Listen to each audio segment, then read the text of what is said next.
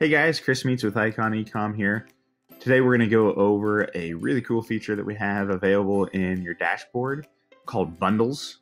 What bundles are is allows you to build a product that includes multiple different print-on-demand products.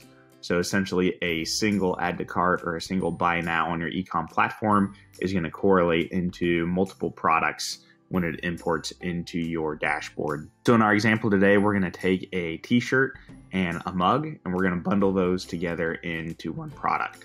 So we'll show you how that process works. What you want to do is come down over here to bundles and then just come up here to create new bundle.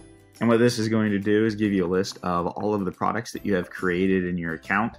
You'll notice that if you are using our My Warehouse service to fulfill and ship any other products, you can add those fulfillment products to a bundle as well. In this case, we're just going to do our mug and shirt combo. So we'll add our mug to the bundle. So that product was added to the bundle, and now we're going to add a second product to this bundle. If we wanted to add additional products to this bundle, so we can add multiples, you'd want to come in here and go to add another product. And this would give us our product list again to be able to add a third product. In this case, we're just going to go with these two products. The first thing you're going to want to do is set your title here. This is going to be the name of the product when it pushes over to your ecom platform. And you can see the description went ahead and pulled in both the description for the t-shirt as well as the coffee mug. Again, this is editable. You can come in here and make changes to that before you push over to your platform as well. And then you can also upload an image of your bundle. This is the image that will show on your platform. Here I have just a simple image that I built combining the two images. You can certainly do something more elaborate if you would like to. This is just the default image that will push over with the product. So we'll upload that and click on Save Image to save that to the bundle. And you'll notice that the two products that I have added to this both have personalization. So this bundle feature works with our live personalization preview, and we'll step the customer through that entire process, and we'll show that to you in a few minutes when we push this over to our Shopify store. So scrolling down, you can see we have this kind of laid out step 1 through 5 on what you need to do to complete the setup here. Down below here, you're going to have a table of all of your different variant options. So this combined all of the variant options for your t-shirt and for your mug and gave you a unique SKU for each one. So you can see this particular SKU correlates to a black small t-shirt and a black 11-ounce mug. And here's the same product but with a 15-ounce mug, and so on and so forth for every color and every size. So now what we need to do is set up our variant drop downs so that when we're on our Shopify, Etsy, WooCommerce store, wherever we're selling this product at, the customer sees the drop downs that we want them to see and select for their product. So we're going to come in here and set variant names. So this is going to be the name of each variant drop down and is also going to determine the number of variant drop downs that we're going to have. Keep in mind that there are some limitations to the number that you're allowed to have. So in Shopify, you can only have 3 different variant types, and in Etsy, you are only allowed 2 different variant types. On WooCommerce, it's a bit more wide open. You can have 3, 4, 5, doesn't really matter. So keep in mind if you're selling on one of these 2 platforms, Etsy or Shopify, that there are some limitations there. So for our demo purposes today, we'll build this just with 2 variant types. And the way we'll do that is we'll essentially combine our color and size for the shirt into one variant dropdown, and then our color and size for the mug into another variant dropdown. So you can see the more complicated that we get on our different variants, the more complicated this gets to the end user. So in this case, I have 2 colors selected for the t-shirt. And I also selected 2 colors on my colored inside mug, just to show you guys one that's a little bit more complicated. Most of the time, you're going to want to control this as much as you can and offer a very limited number of colors so that the selection doesn't get too large for your customer. Also keep in mind when you're building these that Shopify has a limitation of a total of 100 variants.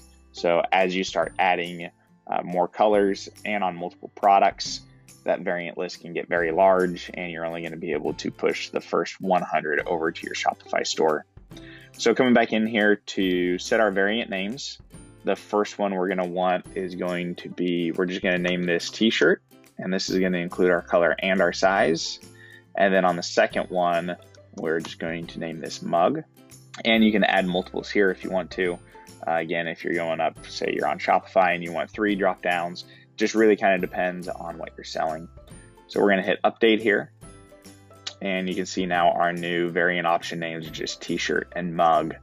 Now we're going to come into our variant builder, and what this is going to do is allow us to set up the actual variant options for each one of these 2 that we just created. So here's our t-shirt. We want them to be able to select color and size. So we're going to drag both of those over there.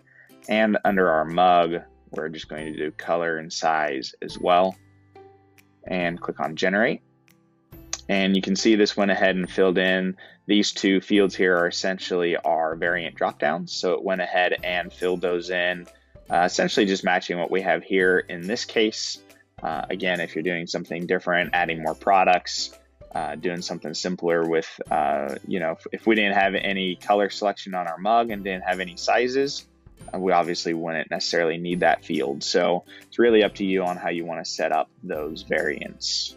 Now going down the list here over to step 3, we have a update pricing option. So by default, we're going to pull together the retail price that you had set for your products, and we're going to add those together. So you can see that we pulled in the price for our shirt and the price for our mug and put those in there. So we have a little bit of differencing in price. We have some that end in 38, 35. If we want to increase, decrease to give a discount, that's something that you can do here as well. So we're going to come into our update pricing tool here. And what you can do here is set if you want to add or subtract price. So this is going to be based off of the price that's already in the field over here. So in this case, we want to give them a bit of a discount. Instead of offering the discount on an e-com platform, we're just going to build the product with the discount already built in. So we're going to subtract, we're going to say 250. Now, since we subtract 250, our prices are not going to come out even. So we're going to have example on this one down here, 38.35, and we're going to subtract 250 from it. So it's not going to look real pretty. So what we have down here are some rounding rules and some pretty cents options that you can set up. So what we're going to do is we're going to round our price down to the nearest whole dollar. And then we're essentially going to add 99 cents to that so that everything ends in 0.99, and click on update. And you can see all of our pricing is updated based on the rules that we applied in the last one. Now we can also come in here, these last 2 steps are optional.